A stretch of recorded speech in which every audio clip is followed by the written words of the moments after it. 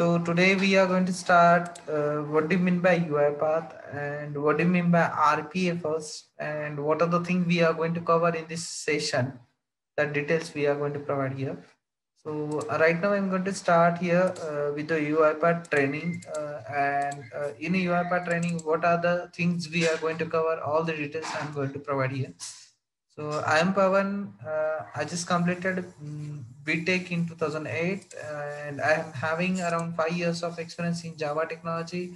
Along with that, I'm having very good experience in RPA. Since from 2016, I'm working with the RPA, and I've worked with the different types of tools. You can say just not only the UiPath. I work with the Bluepism, I work with the Work Vision. So multiple RPA tools I had used till now. So that is the one reason I can deliver all kind of training here. So before starting with the RPA here, I'm going to share some sort of a thing like which is very important for one of the person who wanted to make a career in RPA.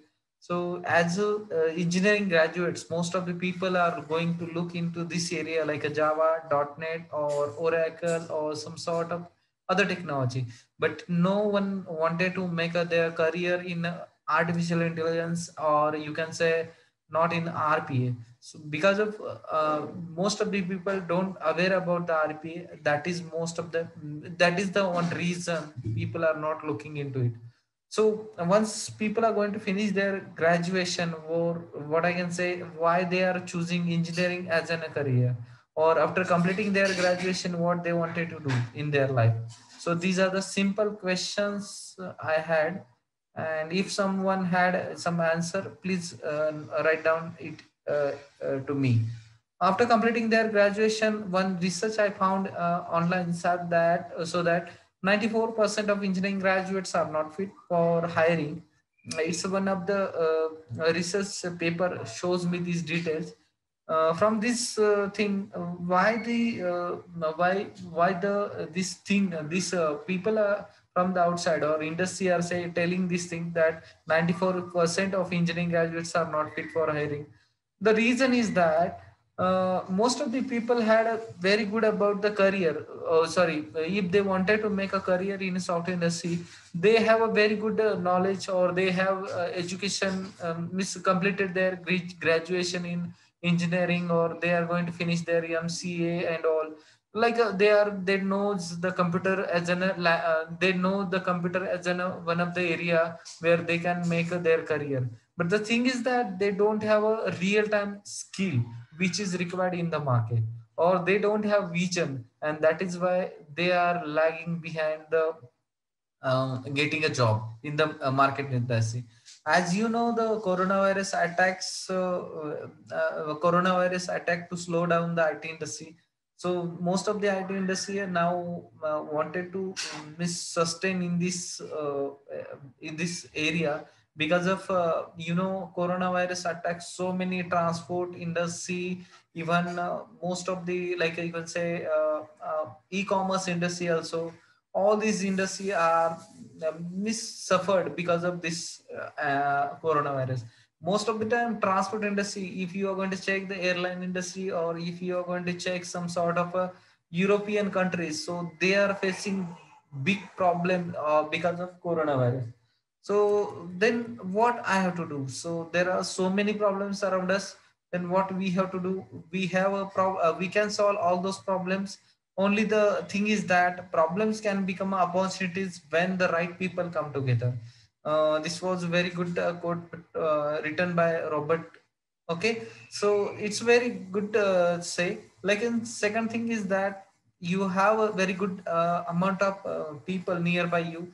They are going to tell, like, if you know the Vivekananda ji, so they are going to say, like, stand up, be bold, be strong, take the whole responsibility on your own shoulders, and know that you are the creator of your own destiny. So these are the some very good quote. Then what are the different types of opportunities are available in the market industry or in the software industry? So if you are considering the software industry, these are the different types of area you are going to find out. that there are product based companies are available, there are internet based companies are available, and also service based companies are available.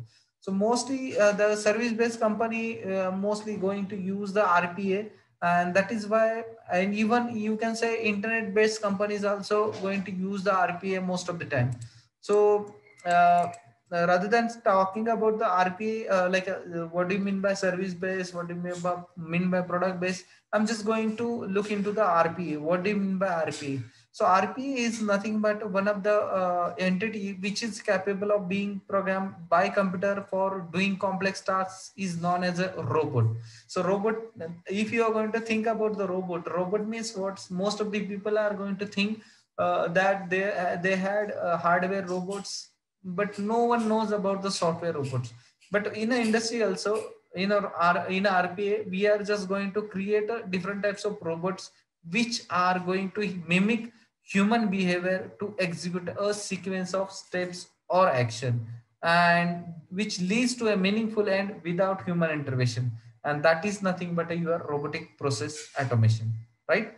So if robotic process automation will be there in the market, then what are the area we can utilize, or what is the benefit of RPA in a market or in a software industry? So if you are considering the benefit of RPA, then because of RPA you can save the time. So ultimately if you are going to save the time, then it becomes you can save the money also. So this is a one very good example. So suppose I'm taking one example that if you every employee of any one of the company, every month they have to fill their timesheet. So if he wanted to fill his timesheet, then at least 1 hour will require to fill his whole month timesheet. So if instead of human beings, if suppose in a company, if you are considering there are 10,000 employees, so if you are considering 1 hour for one employee, then ultimately 10,000 hours people are wasting to what, fill the timesheet. So here what we are going to do, we are create one robot which can be able, which can take this responsibility and going to fill the timesheet. So this is a very good way. So ultimately we can save the 10,000 hours of any one of the company, so that they can utilize their time for other good purpose, right? So how the RPA looks like. So if you are going to check the RPA or UI path, so this is a UI path screen here. So UI path looks like this. This is one kind of RE framework. So how RPA case is going to be decided? If you are going to consider the software industry or software engineering life cycle. So in a software engineering life cycle, it will consist of like a requirement gathering, then design, then requirement gathering, you can say requirement gathering. Second one, they are going to design it. Then third word is what is important thing is that coding, and last one is what I can say testing is the one of the phase. And once we are going to finish all the coding and all, then we are deploying that software. Once you are going to deploy the particular thing, okay, so once you are going to deploy the particular thing, then they are going to what, provide the support, right? So this is a software development life cycle which we are going to follow. Same like that in a software industry also, or in RP industry also, they are going to identify the element, they are defining the structure, then they are creating a flow charts, or you can say they are creating some sort of workflow which will help them to automate the sum of the things. So after that they are going to run it. So this is the life cycle of RPA. So what are the thing we can automate? The thing which are what I can say repetitive and rule based things are there, or rule based tasks are there, which we can going to what I can say automate. Along with that, we can say if I'm going to create a one software for what I can say saving for saving account or for bank purpose, and I'm just creating one robot to create a account of account of any one of the employee in a bank for saving account. Same thing we can utilize to create a current account purpose. So this is what scalability task which we are going to find out in RPA. Along that, if suppose there is a new things are going to come, so ultimately those things can be learned by a robot, and then we can what going to it create the RPA, right? So before RPA or before software robots, the people are going to work in this area, that application one is to be done by one of the person, application two is done by second person, where as application three is going to be handled by third person. Nowadays, because of RPA, these all the three things we had automated, so that's why no human beings will require to perform the task, right? So because of RPA, these three people can be utilized for very high, very good purpose or some other area, so that they can use their time. So what are the different types of industry where you can or we can utilize the RPA solution?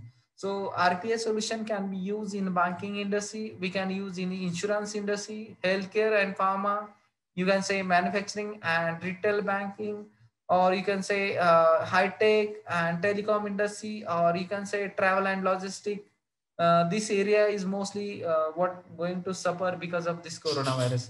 So these are the area where we can utilize the RPA tools. Nowadays, if you are going to check this RPA, so in the market, if you are going to find out the UiPath, Blue Prism, Automation Anywhere, OpenSpan, there are multiple tools which we are going to check or we are going to find out in the market. Out of that, these are the four tools which are so much popular in the market, and out of that, now we are going to take ahead of UiPath. So what UiPath will be there and what are the benefits of UiPath? So if you are going to check the UiPath, this is the one of the syllabus which we have designed. So in this syllabus, what we are going to cover, we are going to cover the basic of RPA. What do you mean by RPA? What are the thing? What are the job opportunities are available in the market about the RPA and all? These details we are going to cover in a lecture. Second thing is, what do you mean by UiPath? In that installation and activation of the RPA tool, then different types of sequences or different types of what I can say libraries we can utilize, or we can utilize what do you mean by sequence, flowchart, state machine, even different types of activity which we can utilize in this area. Along with that, third session we are going to cover with the Excel automation. Then we are going to cover the recording. There are four kinds of recording which we are going to use, like a basic, desktop, and web recording, and after that Citrix recording. These are the four types we are going to use. Along with that, there are so many image based automation will be there. So this thing also we can go with it. Again, what do you mean by scrapping, how we can utilize the scrapping and all. Then image and text automation we are going to cover.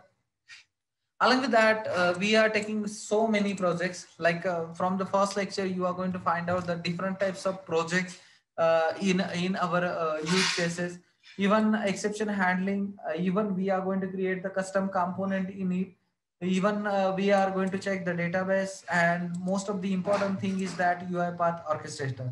So these are the most important area where you can utilize the orchestration part. So what do you mean by orchestrator? What are the things we are going to check? All those details we are going to find out. So these are the different types of process we can create in this UiPath area, and all those process we can automate. So if I'm going to check the web automation, now I'm going to start with a small process. In this small process, what we are going to do, we are just going to create one flow chart or one sequence which will be what going to open the what flipkart.com. So he will open the flipkart.com here. Once you are going to open the Flipkart, then you are going to find out the shirts as an like you can say casual shirts you want to purchase. Then whatever the data will be there, all this data we are going to scrap it and going to save it into the Excel sheet. So this kind of automation we are going to start. So I'm just going to start with a small example here. So just a minute. Now I'm going to share. So I'm just open the flowchart. I'm just going to use one activity that is nothing but your open browser activity. So in open browser activity, what we are going to do, we are going to start with a small case that is a Flipkart here. Then in this case, we will wait for 5 seconds, 10 seconds, right? So here I'm just going to wait for the 10 seconds so that it will perform the it will wait to load the application. Along with that, we can say we will maximize the application. So this is a very basic activity which are going to finish. So I'm just going to create a one flowchart for you at this moment, so you can understand how easy UI path will be there and how we can able to automate the things. So this is a simple structure which I had created, that he will what open the UI sorry uh, flipkart.com, and then second step will be there that he wanted to type into activity which we are going to use here. So type into activity I'm going to use, I'm just going to place, right? So I'm going to place some sort of a value, or before that, if I'm going to say, rather than type into, first of all I'm going to use the click activity, which will what going to click on the particular area. So what I can say, I'm just going to use the click activity. Once he is going to click, then what we are going to say, we are going to type into the this same area. Just going to type here, I'm going to write down the shirts. Okay, so once I'm going to type the shirts, then we can say enter the key, enter key we can press, right? So enter is the key. Now we will check how the application is going to work. So I'm just going to run this application again.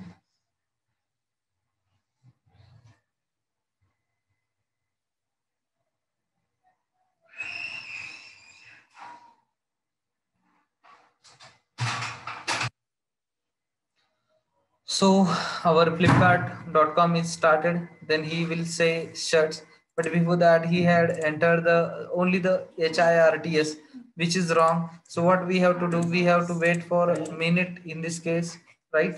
So what I will do, I'm just going to provide here some sort of a delay, which will,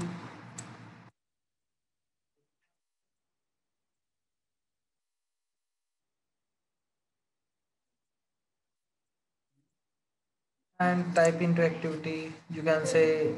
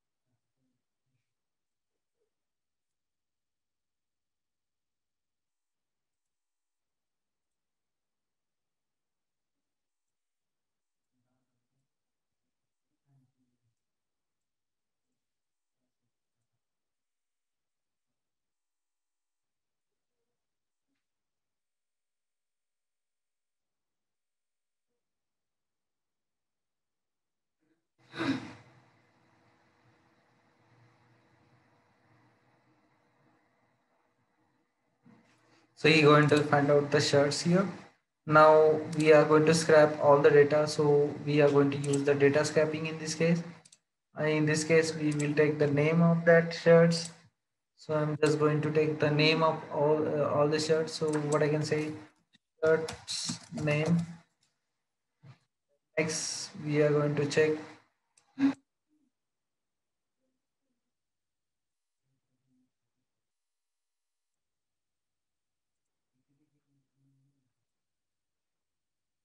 Here I'm just going to say type,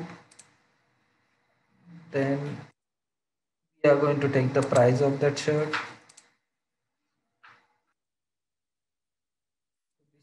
The price which we are going to take.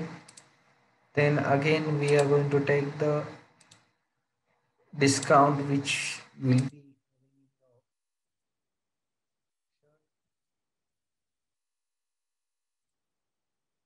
at last. We are going to say if we want to take multiple data here, so what I will do, we'll take some multiple area. So up to 10 two part we will take. So what I can say, it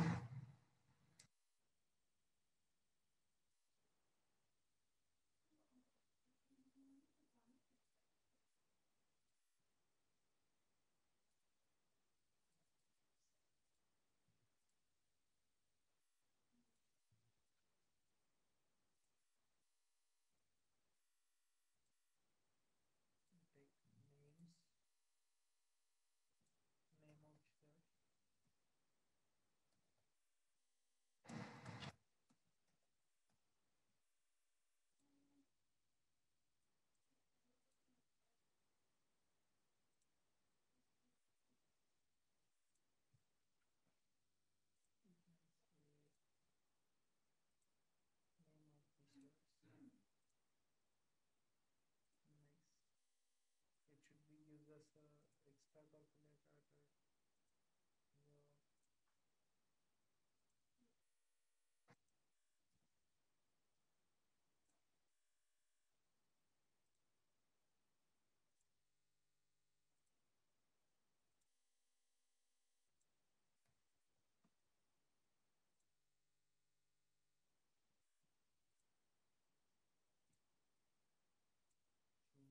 Take all the data here, and then after that once that data will be there, then at the end we are going to write down all the data into the right range activity. We will going to that range right range activity is going to create one of the excel sheet. So here we have one of the variable which will be what having type as a data table. So we are just going to change the scope of that particular uh, table. So if you want to check the particular application, so here I'm just going to create a one of the excel application, you can say. So app, we just going to save this extracted data table in this area and going to save. So we will run again.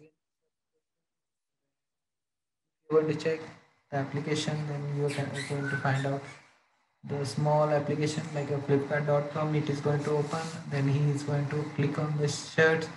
Miss, he is going to find out the shirts, and from that he will extract the all the data into the excel sheet. So this is a very small example which I had completed here. So once you are going to find out the data, so he will come back. I'm going to show where you are going to find out the excel sheet here. So you will find all the data, right? So this data which will be generated. If I wanted to add the header or information as in a header, so I just have to click on the add header, and then again I'm going to run this application. So if I'm going to run this application, I'm just going to close. So it will open again Flipkart.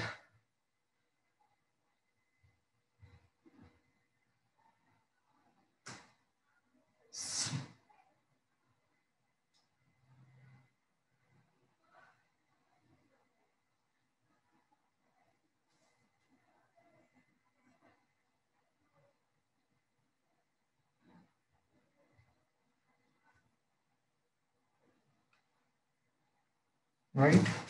So once you right, column one type price. These are the details. I had given a type price, but I had not given the name to this first one column. So that's why it shows us the column one. So this is the final output and this is the final state. Okay, so